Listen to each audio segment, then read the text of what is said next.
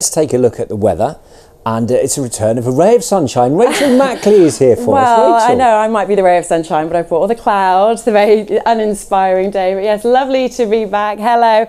Of course, a glimmer of brightness first thing this morning, but it didn't last long, did it? Very quickly, we saw that rain. It's been a rather grey, uninspiring and cool day, hasn't it? We've been seeing that rain tracking its way eastwards.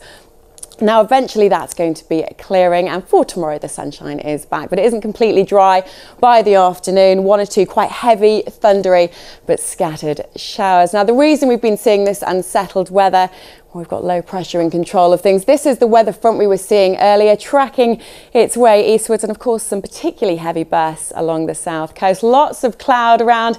It's been a very grey afternoon, hasn't it? Temperatures again nudging up to the top teens, feeling cool for the time of year. Now into tonight, holding on to a lot of that cloud cover, but for the most part, we should be staying dry. Some clearer skies developing towards the early hours of tomorrow morning, and really quite a mild night. Overnight temperatures only dropping to around 15 or 16 degrees. So a mild start to the day tomorrow, and those clearer skies, meaning some sunshine from the word go. And again, a little bit cool for the time of year.